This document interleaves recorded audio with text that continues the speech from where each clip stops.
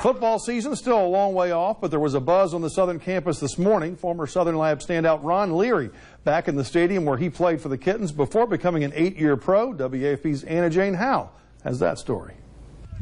Ronald Leary didn't start his football career until his junior year of high school. When I came in, I was a mess. And he never looked back. You know, I didn't know about shoulder pads, knee pads, all those kind of things. I didn't know where everything went. So to look where I started from to see where I'm at now, it just shows that hard work and dedication and like being resilient to anything, you know, it always pays off. So, you know, that's kind of like traits I want to teach the kids. Leary is back in his hometown for the 3rd annual Ron Leary Elite Football Camp. Leary was directing drills, receiving his jersey and other memorabilia from Southern Lab's coaches, and even watching his niece take part in the fun.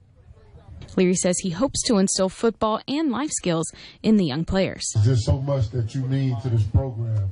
And we appreciate you. We're going to continue to appreciate you. Though he grew up attending school next door to Southern's campus, he went out of state for college and played 4 years for the Memphis Tigers. That's not a knock to all the state schools or anything like that, because you see guys, they go to the league or be successful for any school they go to. So, you know, whatever path you choose, I just say give it 100% effort.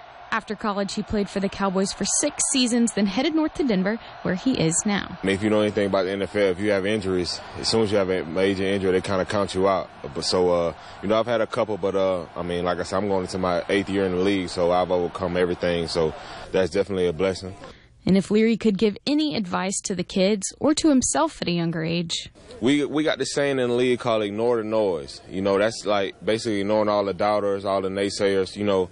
Because when you're trying to get to this level that I'm at, it's going to be a lot of people that tell you can't make it. You just got to prove them wrong. Anna Jane Howell, WFB 9 Sports.